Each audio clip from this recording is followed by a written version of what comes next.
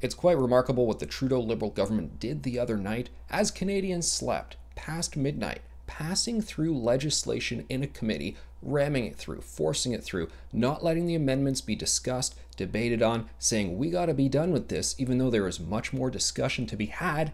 Legislation that effectively empowers a government agency to censor the internet, to regulate your user-generated content. That's what they call it. Posts that you may put up to TikTok or YouTube, doing anything, like perhaps criticizing the government. And now an agency called the CRTC could be empowered to actually take down your posts and regulate it? What on earth is going on here? Well, a lot of top experts in the field have been condemning this.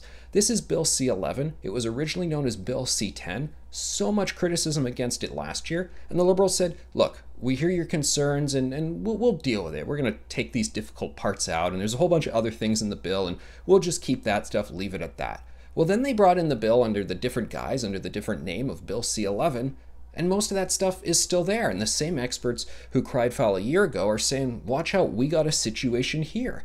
And yet the Liberal government just wouldn't take out those aspects that empower them to censor the internet. Now, what's interesting is that the government has said, don't worry, we're not actually going to use these provisions. And the chair of the CRTC, he has said, yeah, we're not actually going to do that stuff. We don't really need to worry ourselves with all of that. So then I guess the experts said, oh, okay, great. So just do the amendments and take it out. Take out the stuff empowering you to regulate user-generated content. And then we're all good, right? And then the other stuff you need, fine, we'll debate it, but it's not as bad as this stuff.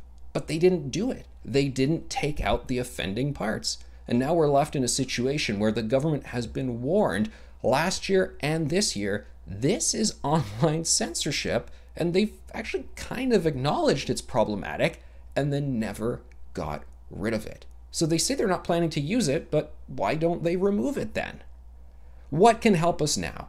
What's the next steps in all of this? Well, what they did in this process was they actually took the bill from committee, rammed it through committee where the changes are usually made. It's going to go to final reading in the House of Commons. It's believed that the NDP will support it.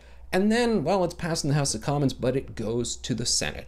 And it'll be up to the Senate to get rid of this bill, to completely trash it because it's so flawed, to do major changes to it, or, well, maybe to pass it as is. But if they do, well, that would be a big problem. That would show that the upper chamber is not the chamber of sober second thought that it was made out to be, and that all those recent new independent appointments by Justin Trudeau are perhaps not so independent after all. So we'll see what happens, but right now, online censorship, well, it's creeping closer and closer to being on the books, and only the Senate can save us now.